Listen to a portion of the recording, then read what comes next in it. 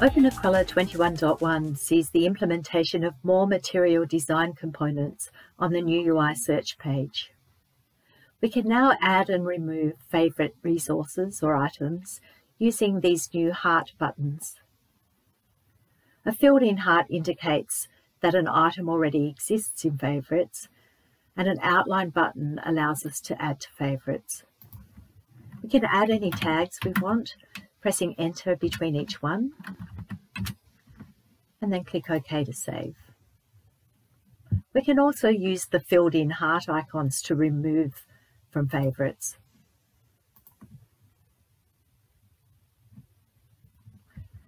We can also save our favourite searches by clicking the heart icon in the top right-hand corner of the results panel.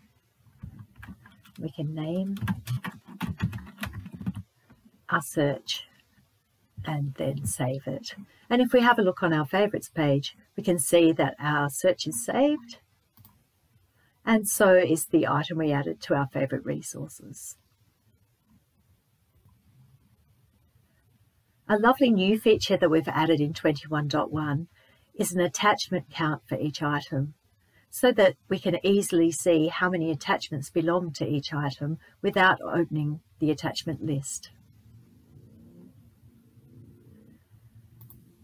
We can now also move through our attachment previews using next and previous buttons.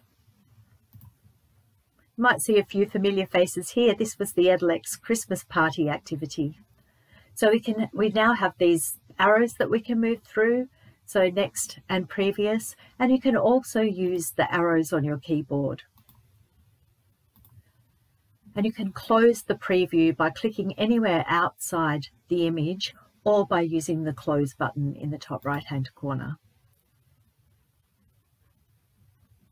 Another addition to 21.1 is the filter by attachment type.